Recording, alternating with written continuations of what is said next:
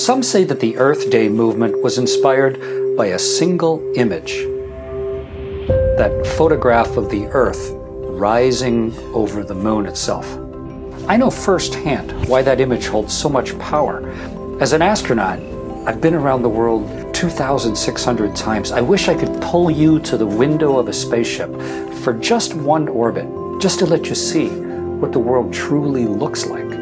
It's amazing what that little shift of position, the incredible change of perspective can do for you. And orbiting the world, the more I thought about climate change, the more it seems the real question we should be asking ourselves is, who are we? Or maybe, what are we? Think about the language we use for a moment. It's always the threat of climate change or fight climate change. The way we talk about climate change is perhaps pointing us to the cause itself, the belief that we are separate, that there's something out there to fight.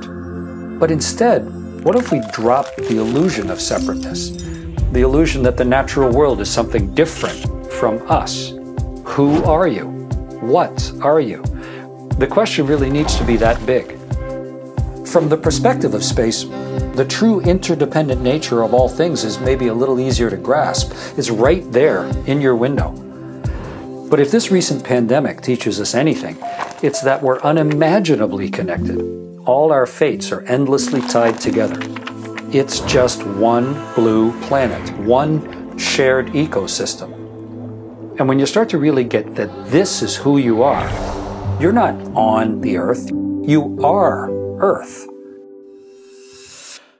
Well then, preserving biodiversity and protecting the oceans and the forests and the grasslands and waking up from the illusion of separateness become radical acts of humanity.